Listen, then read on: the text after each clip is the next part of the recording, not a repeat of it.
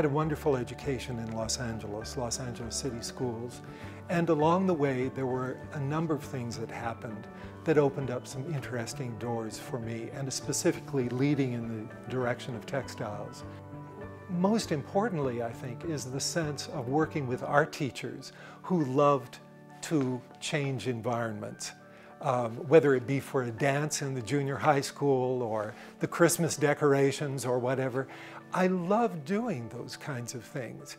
And especially when there was opportunity to go into the theater and to go with the head of the art department to one of the costume design companies in Hollywood and walk among tons of fabric and regard that as a palette just was extraordinary for me. You know, there was never a point anywhere along the way where all of a sudden there was an aha moment. My life has really been an accumulation. I mean, I think that's the best way to describe it. And when I began to take courses, especially in textiles, there was a kind of relationship with the medium, and I think it's because of the theater thing that happened before. And that linkage was exciting. The next thing that was exciting is that I loved my teachers. I loved the people that could communicate, get me excited about working, and that really shepherded me into what ultimately became my profession, which was teaching. I taught high school at Westchester High School for 6 years, and the first semester that I was there, I attended a music performance in the auditorium, and everything was spectacular, except the visuals were pitiful. And I thought, perhaps I'll volunteer, which is what I did, and designed over the next 6 years about 35 or 40 productions. It was wonderful. You know, one cannot approach a backdrop in the theater that's 45 feet wide and 22 feet high without learning either you are the master of it or it is the master of you. As the work has evolved over the years, it's kind of gone through many different stages. Years ago, it was, of course, the area of architecture, where I had wonderful opportunities to really explore in that direction and to really use public spaces in relationship to the theater as I had thought about it, and to bring some new language into those kinds of environments. Now, what happened in time was I did a number of these projects in various parts of the country, did exhibition works that were of very large scale, big installation works, and there was a point where my interest in exploring this as an art experience seemed to become more commercially oriented. So at that point I thought, why don't I pull back into another territory? That led me into the area of weaving. And so it has gone. I mean, I have gone through a number of these changes along the way, and currently what I'm doing is again a new chapter. And where does it come from? Basically, it comes about in terms of realizing that there is a space for something because it doesn't exist. I've seen a lot. I think I know a lot, especially about the field of textiles, but what I'm making I haven't seen before, and that's very worth doing. There is no question that the best part of working at Cranbrook Academy of Art was the opportunity of engaging with both students and my colleagues.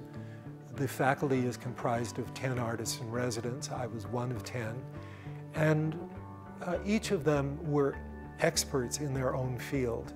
The students at Cranbrook were extraordinary. For many years, I had the opportunity to work with many of the most outstanding graduate students in the country, and I've never regretted a single moment of it. You know, years ago, I always involved other people in my work, mainly because the large commission work was so demanding in terms of skill and making. I mean, oftentimes I'd have 15 of my graduate students here working in the studio. It was a real pleasure for me to share that experience with them. But I always kept other work that was private, work that was my own. In the last number of years, and especially after I left Cranbrook, and maybe this has a lot to do with changes in the art world, I am really suspicious about so many young artists outsourcing their work. We're getting to the point where we don't even ask the question about the making. And I feel strongly about the making. And what I like most about it is that I can claim ownership of those works. They're not shared experience, they're not collaborative works. I'm in touch with every decision that's made along the way. Success is always relative. One never is sure that what one is doing is going to be successful. We all live with our fingers crossed as we make things. But the interesting thing in art is that it's a byproduct of intention. Great art happens as a byproduct of technical skills and focus and life experience. And in the end, when all these conditions come together, perhaps it sets the stage for a wonderful performance. Asking questions in the process of making art may be more important than offering answers. So the question, what if, is really important. What if this? What if that?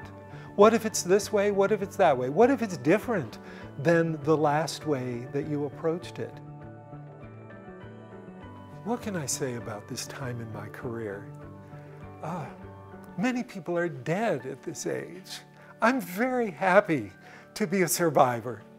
Not only that, I'm extremely excited by the possibility of keeping these questions out in front of myself in such a way that not only interests me, but seems to interest other people. And so, what could be better in life experience than that? So every day it's a pleasure to come to the studio, to open the door, to get back to work. Many days I don't turn on the radio, I do no distraction. I eat my carrot and my half apple for lunch. It's here, the life is here. Of course I want the work to go out into the world. But this is fabulous. I can't think of anything better. My name is Gerhardt Knodel, and I have always aspired to make art.